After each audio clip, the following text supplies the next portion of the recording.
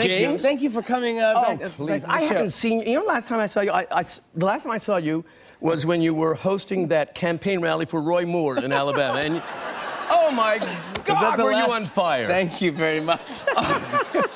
That was the last time you saw me, yeah. Oh, I adore this show so much. You know, of all the talk shows, this is truth, this is the one that I pretend to care about the most. Thank you. I mean, that is very nice. Thank you. I think of carpool karaoke is so strong. And mean tweets. I mean, it's just, you are a master of social media, which I think is powerful. And even though I wasn't your first choice for a guest tonight, I understand that, but it doesn't really bother me because Charlie Rose is such a different type. No, I will say. I will say, though. Yes? You look fantastic. I do? Yes, you look fantastic. Well, you look great. You do.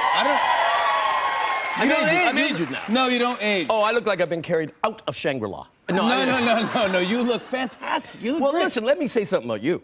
And I know that men aren't supposed to say this to other men, but you look stunning. Stunning? Yeah. I will take... I call your look American Psycho Chic, and I don't even know what that means. You invented a new word. Thank you. No, you never age, Jimmy. You don't. You don't.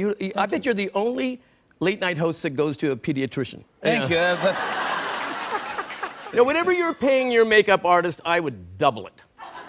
Wow. Yeah, and that chair, that new booster seat you're wearing gives you new presence, I'm telling you. It gives me a presence. It does, right? But I love, you know, Jimmy and I, we've known each other for many years. We have great conversation. Tell them, which I found interesting, what you were telling me backstage about why you feel that people should go to the bathroom where God intended them to. Okay, like, what is that? Well, let's talk about something more topical. Oh, okay.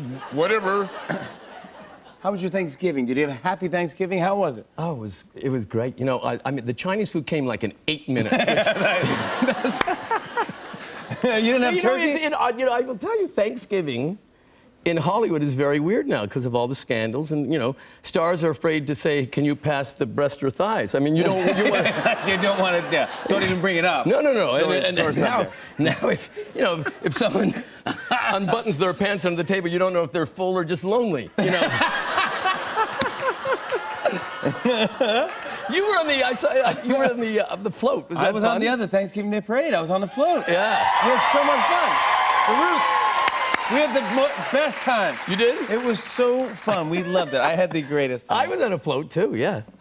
I didn't see it. Yeah, you did well. I'm not that guy, but evidently people said that I was the best Mrs. Claus ever. Congratulations. That's great. I like a compliment. But Thanksgiving, you have Canadian Thanksgiving. Yeah, well, no, we actually, no, I'm Canadian-American, as you know, born in Canada. Yeah. Gee. That was a good one. That was very good. That was like a whoa. Well, it was a combination of a man being cheerful and also passing a stone. It was. It's that rare combination. A rare combination. It's a rare combination. No. Well, Canadians, we have our Thanksgiving in October. That's right. October 6th, and which is your Columbus Day. And we have different traditions. You know, we like to stuff the turkey through the beak. That's unusual. You know, you do it in a different way. That is unusual. You do that in Canada. Yeah. But, and then, you know, we'll sit around and tell each other what we're thankful for, and then we'll apologize if it feels like bragging. You know, that's very Canadian of you. We eat a whole potato because mashing requires too much aggression. You're very peaceful in Canada. Yeah. And then at the end of the dinner, we stand together and all sing songs about public health care. Oh, isn't that beautiful? Isn't that a beautiful thing to do? Yeah. I want to talk about, you're on tour still with Steve Martin right now. I am, yeah. An evening... We have two names for this. An evening you'll forget for the rest of your life. Yep. And or see them before they're dead. Yeah. No, that's not true. Well. No. But I love... Martin, wait, Martin! Oh my gosh, Marty! This is clear! No, you guys are... But it's fun to go on tour. You and Steve have been friends for a long time, right? Oh, my God. Well, there's no better friend, unless you need a favor. But, no, I love Steve. You know, he's the palest. You can't get a whiter human being. No, he's very... Yeah, oh, my God. You get the feeling that when Steve was born, the doctor said, "It's a pillow.